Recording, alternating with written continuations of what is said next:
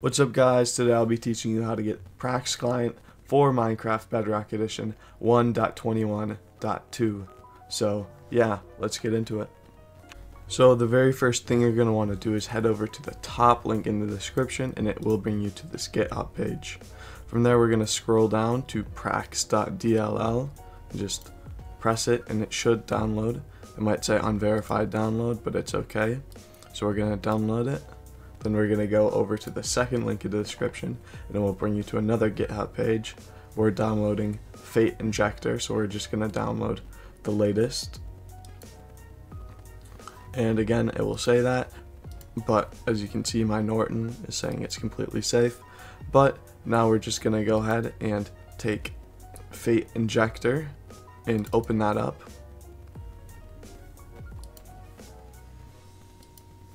And now open up our Minecraft Bedrock Edition.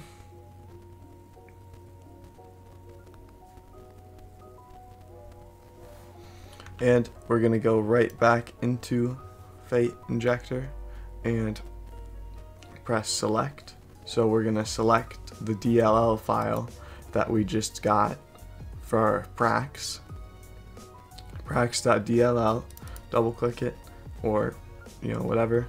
Now we're just going to press inject, verify valid file path injected, and your Minecraft should reload. Now if I go ahead and join a world,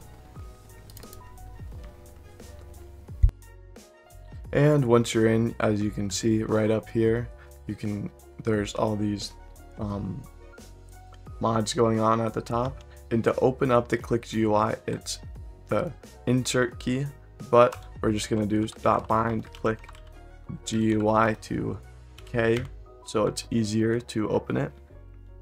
Press K and it has a beautiful GUI, all these visual player movement, not sure what that is, misc, combat and world things. As usual, you can right click it and adjust what you want the things to be, like I can change that to 10 or 3.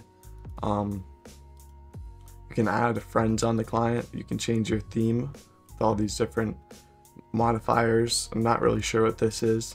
You can, your keybinds. But yeah, that's really about it. Thank you so much for watching. Hopefully you can check this out and it works just fine and you like it. So yeah, have a good one.